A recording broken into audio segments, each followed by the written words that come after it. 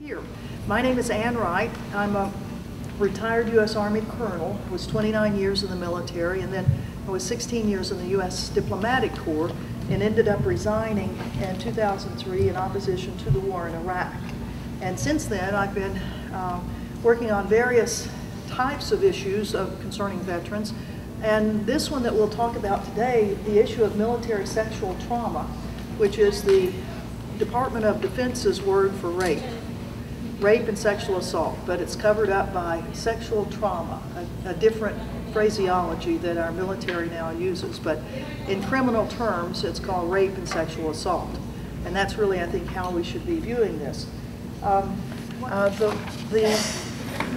handout that's going around on this side is from the Department of Defense annual report on the issue of sexual assault. You can go online, you can download this thing. It's something like 100 and some odd pages long. It is a congressionally mandated report now, and if women in the U.S. knew about it, there wouldn't be any women joining the military.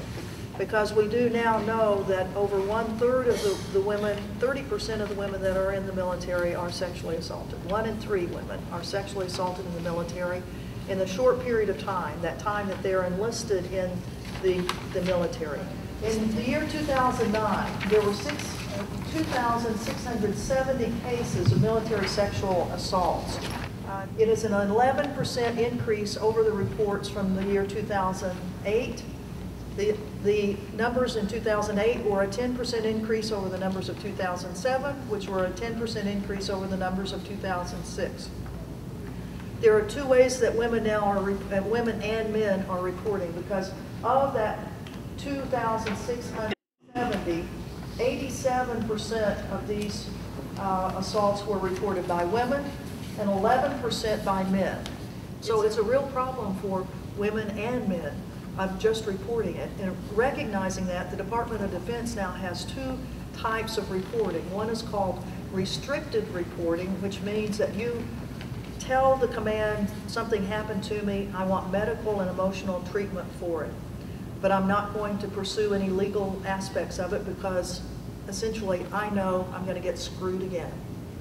And I don't want to go through this again. I don't want to have anything to do with you, the chain of command, on this. And I'm just I want treatment, and that's it. The other part of it is the unrestricted reporting that says I want emotional, physical treatment, and I want to pursue this in a court of law. And I want you, the chain of command, to support me in moving this forward. And because there are rape rings that now we're hearing about in various bases. There's one on Bagram Air Base right now where women in the military are being told you had better go with your battle buddy everywhere you go because there have been so many rapes that have been happening on Bagram Air Base, something that has not been reported publicly yet. So there are some of these cases that still the investigations have not been completed, that go back several years. And unless they're on a base where the commander really is watching this and forcing the issues, then a lot of this stuff the investigations will never even be completed. In civilian courts, about 40% of the cases that are brought on rape and sexual assault end in conviction of the alleged perpetrator. The statistics in the military are that less than 8%. That indeed, a civilian law firm has now created a class action lawsuit against the Department of Defense. They have interviewed over 100 women, taken legal depositions. Susan Burke, who is just a tremendous attorney who has taken on the Department of Defense on a lot of things, to include torture of Iraqi prisoners by U.S. forces in Iraq. She's taken on the issue of contractor fraud and abuse, and in fact, right now she's in Dubai deposing Eric Prince, the head of Blackwater, who's moved. Susan Burke is a formidable opponent, and she, over the last year and a half, has been taking depositions from women and men who have been raped in the military. Within their own military service? You know what? Yeah, what does this all mean? Well, it means that an institution called the Department of Defense will now be will have to defend itself in court about what its policies and practices and programs are. It doesn't mean individual justice for individuals who have been raped at this point, although the depositions, which will be a part of the public record of what's happened to these women, should give pause to a lot of people. It should help us get a lot of momentum behind this to really put pressure on the military to say, you know, there are ways you can get this stuff to stop, that you can demand an environment in the military units that says this is unacceptable behavior, and if it happens, if I'm a commander in a unit and one of you guys do this, your career is over. Let me, for example, in the case of Suzanne Swift, which 3 years ago, repeatedly raped by the platoon sergeant who's in Iraq, who said, if you don't do what I tell you to do, let me do to you what I want to, you know, this is a combat zone, you can be dead tomorrow. And in fact, we know of young women who have been raped and then found dead. We know Tina Priest was killed 10 days after she was raped. We know that Lavina Johnson was found murdered 6 days after she got to Iraq. Fluids found in her genital areas. We know that this stuff happens, that women are murdered in the combat zone, and the ability of a senior NCO or officer to coerce people saying, if you don't do this, nobody's going to question your death. And in fact, they don't question it. The military doesn't question the deaths of these people. We've got 3 more women, young women, that have been killed in the last 4 months.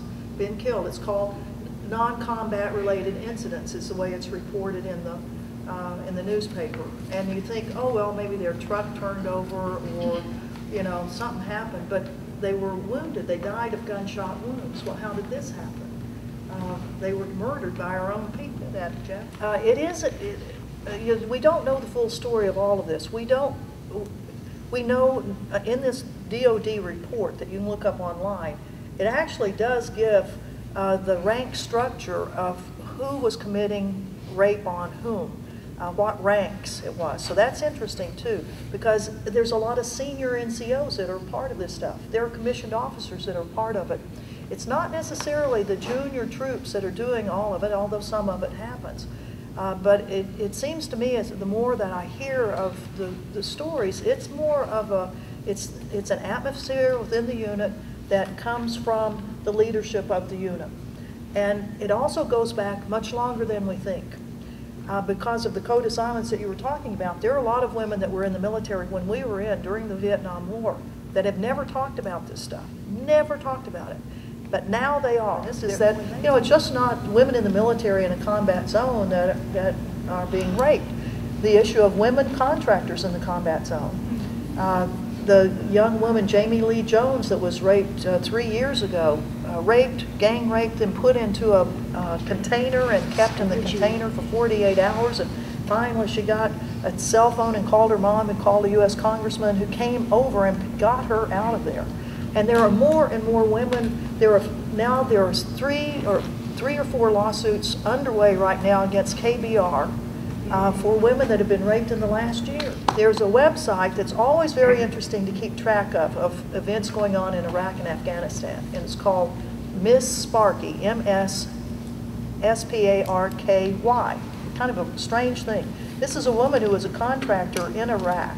She did her year or 2 years, made her money, got the hell out of there, and she now exposes the fraud, waste, and abuse that goes on, and she keeps track nationwide of articles that come out wherever she can hear of things that are happening on the issue of sexual assault, rape, contractor abuse, everything. It's one of the best websites I've ever seen.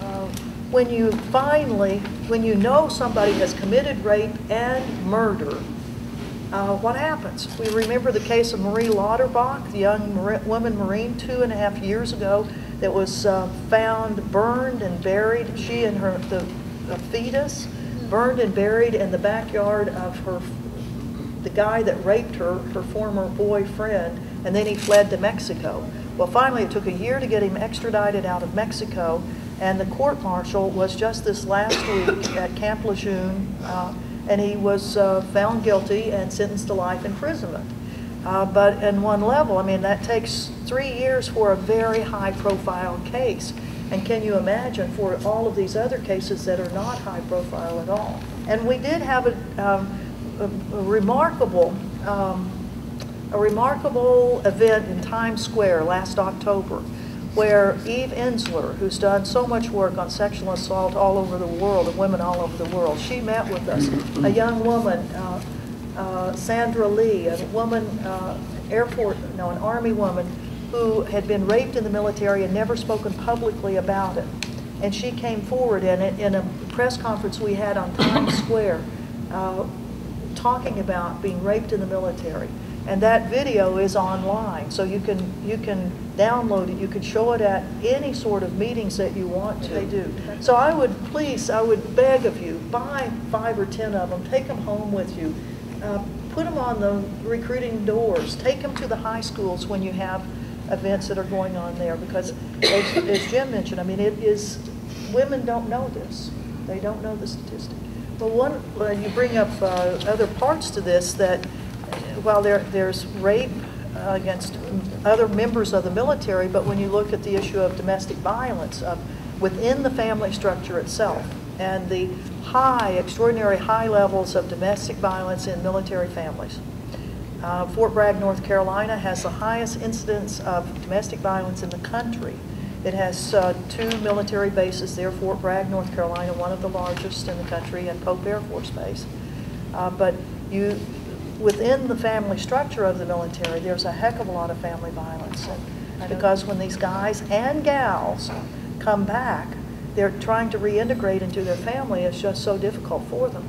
In Hawaii last week, we had a horrific situation where a fellow who had been in the Hawaii National Guard, deployed to Iraq twice, had severe PTSD. He murdered his partner and daughter and then committed suicide. So it's, the whole issue of within the family structure is something very, very important we should keep in mind. And for example, this Maria Lauterbach that was murdered, she had attempted to get out of the same unit. She'd even gotten a temporary restraining order, a civilian TRO, against this guy that eventually murdered her, and the military would not separate them. They kept them in the same unit.